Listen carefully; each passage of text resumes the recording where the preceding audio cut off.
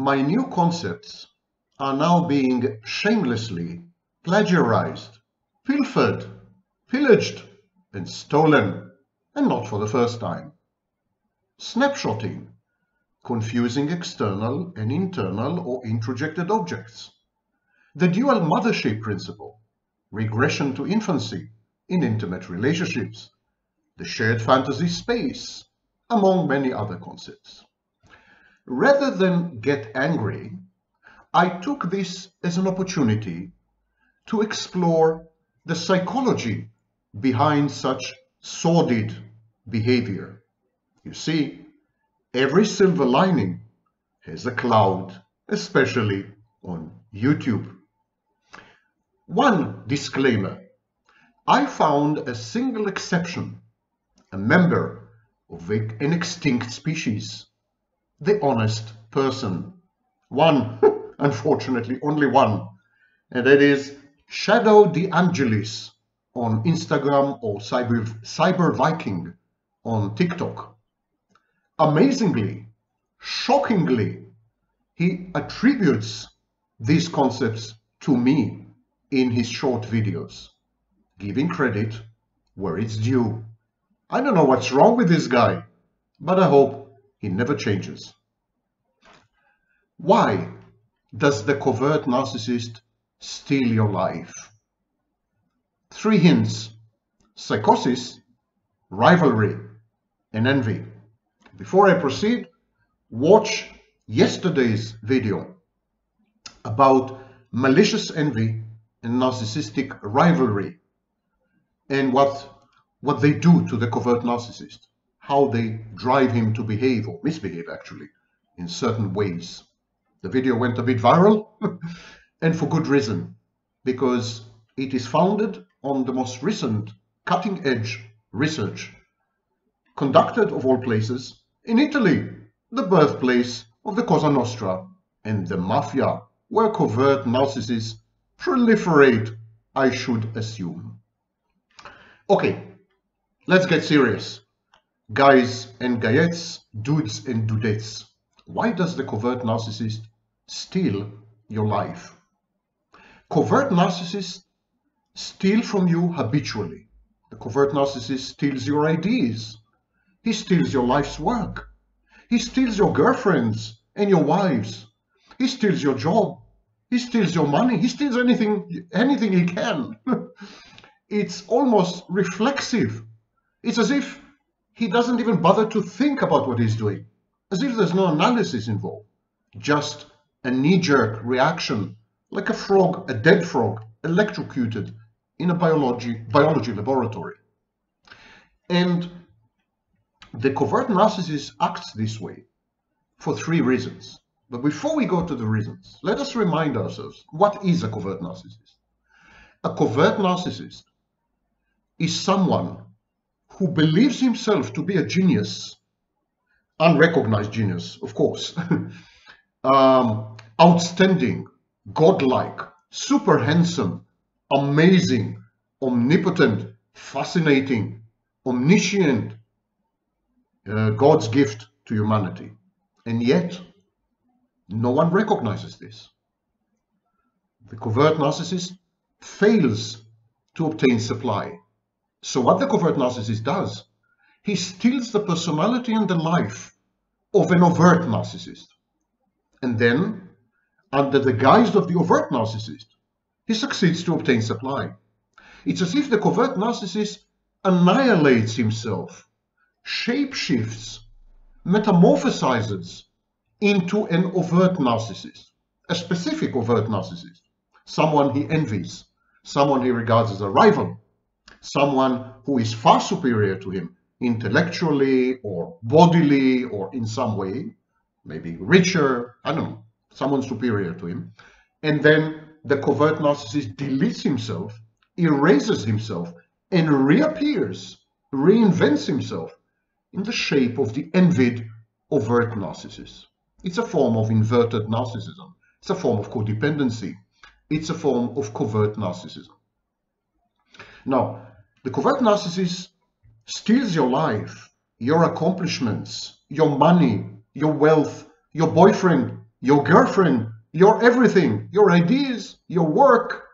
And he does it publicly, shamelessly, bold-facedly, amazingly oblivious to his inherent evil acts. And he does it for three reasons.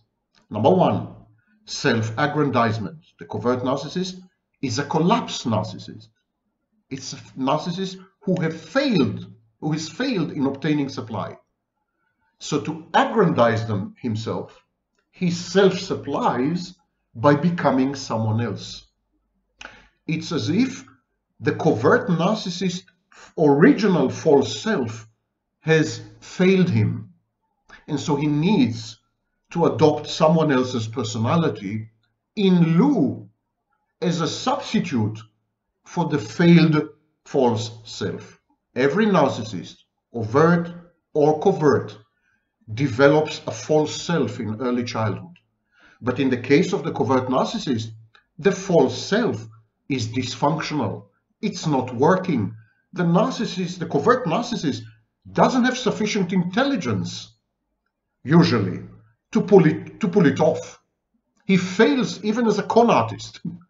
So what he does, he suspends his original useless false self and he adopts someone else's false self or someone else's life or someone else's personality.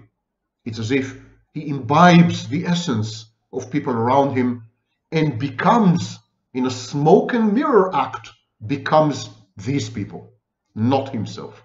Self-aggrandizement. That way, he feels that he is superior.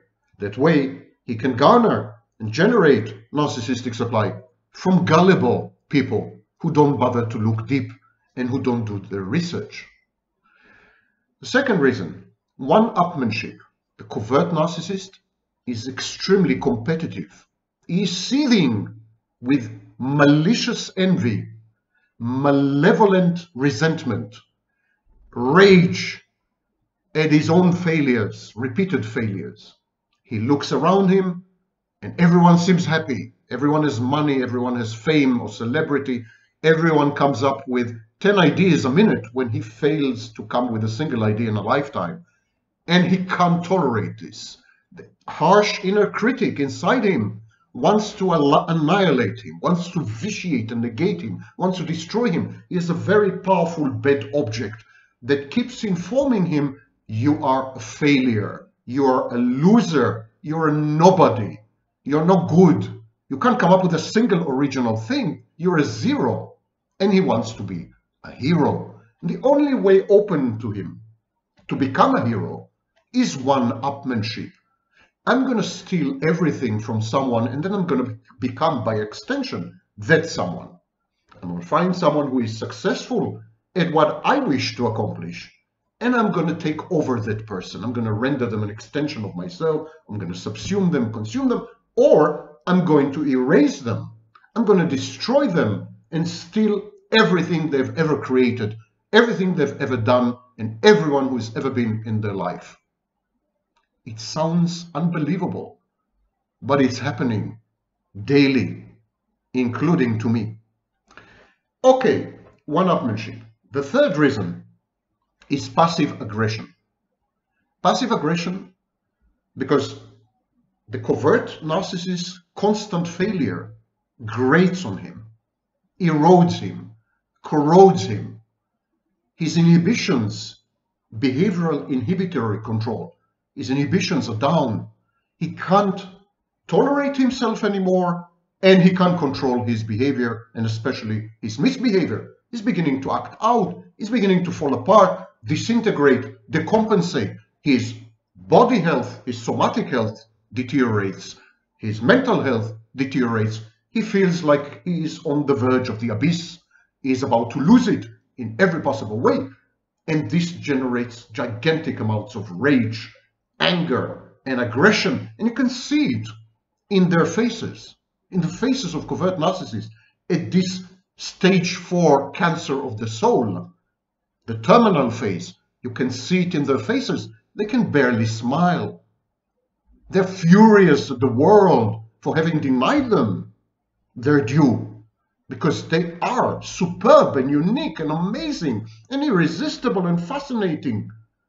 They are the world, and yet, who recognizes this? Nobody, unless and until they succeed to imitate someone. Mimicry, mimesis. And unless and until they become someone else. But even then, when they have successfully become someone else, the praise the narcissistic supply doesn't feel real. It feels fake, because they're being praised for work they haven't done, for ideas they've never had, for a girlfriend they've stolen from someone. They are not being praised for who they are and what they've accomplished. They are being praised for who they pretend to be and for what they would have wanted to accomplish and failed. This is a bittersweet state of existence, where you know, as a covert narcissist, that everyone who gives you a compliment, everyone who praises you, everyone who holds you in high regard and high esteem is actually holding the original in high regard and high esteem. You are just a faded and fading copy. That's who you are. That's how the narcissist feels, the covert narcissist. So it's never enough.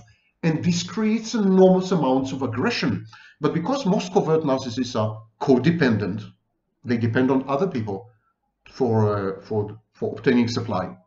And because they are also, in some cases, people pleasers and so on and so forth, their aggression is passive aggression.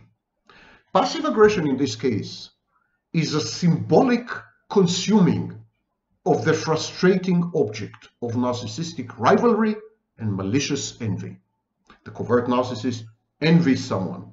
It could be some individual, it could be a group of people, by the way, the elite or the upper classes or whatever. So the covert narcissist envies someone, and then he wants to destroy that someone.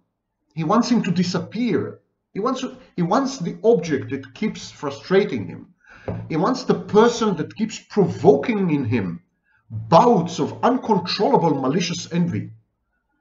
He wants the individual or the group or the population that cause him this grief, because he grieves his own inadequacy. He wants them gone.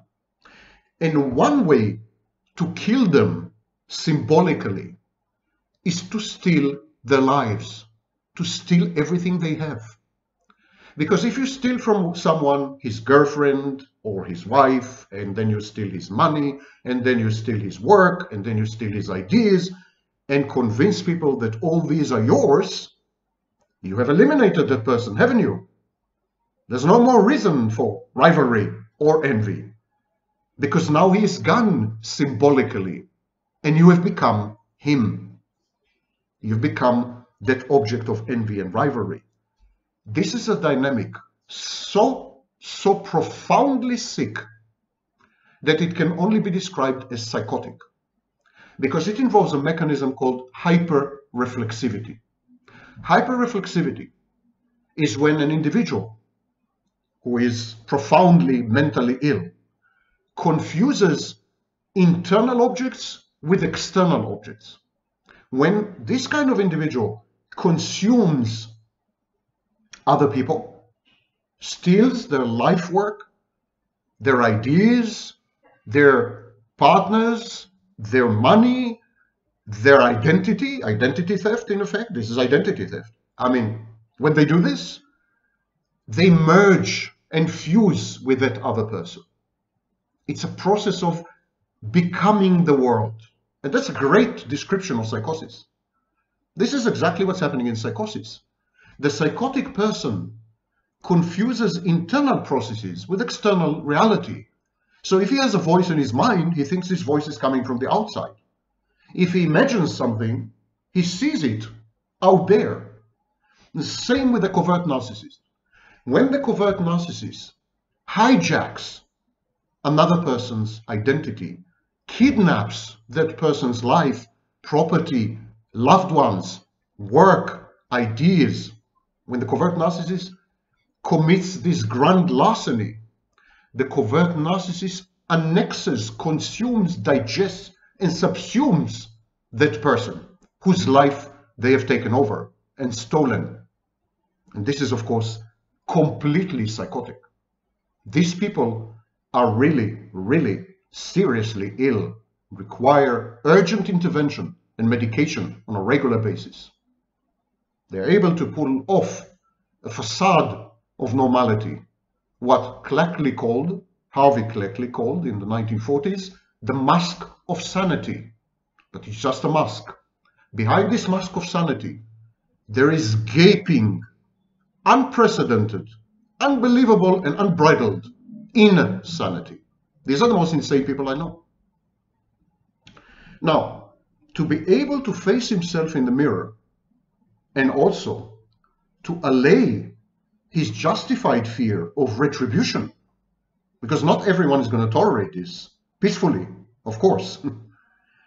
So knowing that retribution might be coming and realizing that what he's doing is shameless, evil, wicked, and horrible, morally unsustainable, ethically repulsive, repugnant.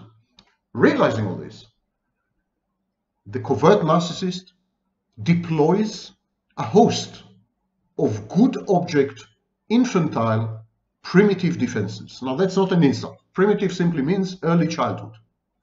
So what the covert narcissist does, he regresses to the narcissistic stage of early childhood, what is known as primary narcissism. And then he lies to himself. He creates a narrative. He convinces himself that he is a good object, that he is a good person. And to accomplish this unbelievable counterfactual feat of self-deception, the covert narcissist uses 4 defense mechanisms. Number 1, denial. He says to himself, whatever it is that I'm stealing, pilfering, plagiarizing, this theft, the things I'm stealing, the ideas, the work, the concepts, the loved ones, the girlfriends, the wives, the money, the car, the house, whatever it is that I'm stealing, these things don't really belong to the other guy or to the other girl. They don't really belong to them. Actually, what I'm doing for the greater good, not for my own sake. Yeah, in the process, I'm making a load of money and I'm becoming a celebrity and I have access to beautiful girls more than normally, more than I would have had I been just myself. So yeah, there are benefits and perks, but I am on a mission. I'm on a crusade. I'm a good person doing good things, and that's my only motivation. All the rest is incidental. And whatever it is that I'm stealing from this guy or from this girl, it doesn't belong to them. They got all these things in a dishonest way. And so I have a full right to take it away from them and to attribute these things to myself and to own these things from now on. The second defense mechanism is repression. So the first one is denial. Denying that what he's doing is actually theft. The second mechanism is repression. The covert narcissist says, I don't recall that these stolen goods, stolen money, stolen ideas, stolen work, stolen concepts, stolen husband, stolen wife, stolen girlfriend, stolen boyfriend. I don't recall that they used to belong to someone else. I thought they were free. I thought they were available. I thought they were, I didn't realize I was stealing. I didn't realize I was absconding with someone's belongings or property, or including intellectual property. I didn't know that. I wasn't cognizant that what I'm doing is wrong. Neither do I think to this very day that what I'm doing is wrong. So this is repression. The third mechanism is splitting. Yeah, it's true. I am plagiarizing. I am stealing. I am absconding with someone else's property. I am doing all these things, but I'm doing all these things because he is a bad person. He deserves what I'm doing to him. So my acts of pure, unadulterated, very often criminal theft are punitive, and they are morally upright. I'm restoring cosmic justice because I'm a superhero fighting supervillains. This is splitting. All good, all bad, all black, all white. And of course, the pilfering thief, covert narcissist, presents himself as, or believes himself to be, all good, and the target of his criminal activities is all bad, so he deserves, he has it coming. He deserves what the covert narcissist is doing to him. Covert narcissist cloaks his inadmissible and unacceptable activities in a mantle, in a guise of effusive morality. He is the guardian of values.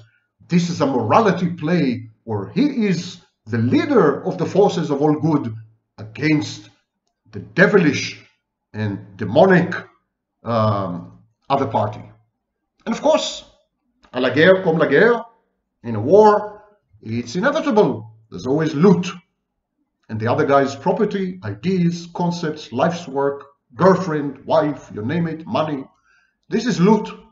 This is the loot of this war. But this war is a just war and in a just cause. And he is the good guy. Never mind what he's doing. And finally, the final mechanism is projection. Covert narcissist says, yeah, I stole all these things. I plagiarized. I pilfered. I did all these things. But it's because all these things belong to me. He stole these things from me because, for example, I paid for them. I paid for this work. I paid for this production. I paid for his wedding. I paid for his. I helped him with his car. I gave him a loan to buy the house. So these things belong to me. I paid for them. Or morally, they belong to me. I should have been the one who came up with this original idea. Or he actually plagiarized from me. Or I served as the catalyst and the trigger that led him to this discovery or this innovation or this enterprise or these profits. Or I have been, without me, had I not been there, none of this would have happened. So it's all mine by right. I'm just reclaiming what's mine. You see how contorted, convoluted, and again, profoundly deranged and demented these defenses are. These are really dangerous and sick people. They're snakes in the grass. They're sheep in wolf's clothing and with an overcloak of a tiger. They are wolves in sheep's clothing. So sometimes they're predators, sometimes they're prey. When it's convenient for them, they're the latter, sheep in wolf's clothing. When they are out to attack or to counterattack, then they are wolves in sheep's clothing. So they play both sides of the game. The problem is not the transgressions themselves. Criminals abound. The problem is the inner conviction of the rightness of the acts and the total suspension of reality. These people are not only covert narcissists. They've crossed the line in the sand first drawn by Otto Kernberg. They had become fully psychotic.